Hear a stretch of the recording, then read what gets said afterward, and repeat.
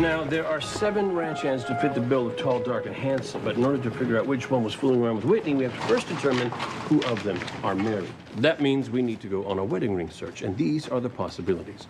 So I split their classes up between us. Whoa, hold up. Harmonica for beginners, cowboy saloon? How come you get all the cool activities and I get hog tying? Because this was my idea. Though it will be a shame that we're spending the first day of our honeymoon apart. Except we're not, because this is not our honeymoon. Okay, bye. Be safe.